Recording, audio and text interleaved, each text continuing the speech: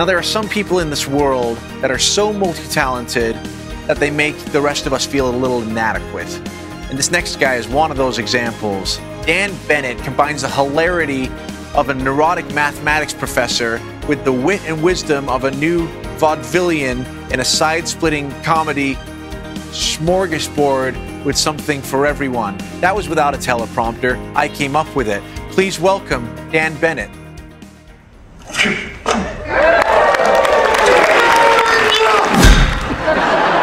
I was born with a broken arm.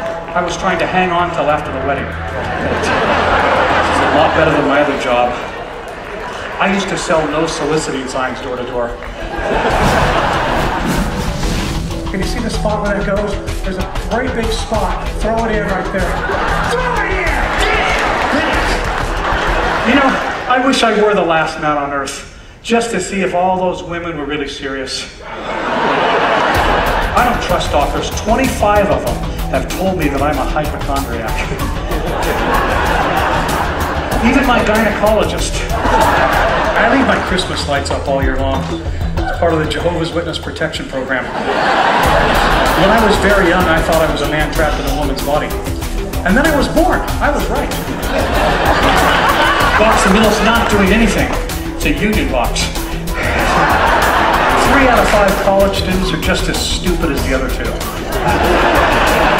Count to 3 with me in your native language, all right? That's 1, 2, 3, eins, zwei, drei, ich in Nissan, uno, dos, tres, I, if you're Roman. Welcome to the Dan Bennett Show starring Dan Bennett. Today's show is written, produced, and directed by Dan Bennett, and a special guest star, Dan Bennett, and a foreword by Dan Bennett.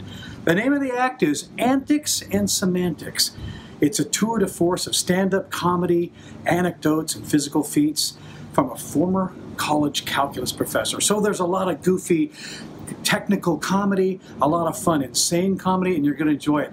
Best describe my act as diagonally parked in a parallel universe. Enjoy. Most people thought a manila folder was a Filipino contortionist. They thought bipolar was a bear that goes both ways. My vasectomy did not stop my wife from having more kids. It did, however, make them different colors. Any man who's not attracted to me has to be straight.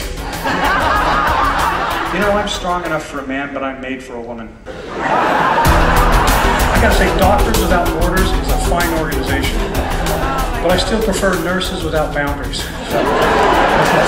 I can't trust my girlfriend at all. I know for a fact she's cheating on her husband. I dropped 30 pounds on Jenny Craig.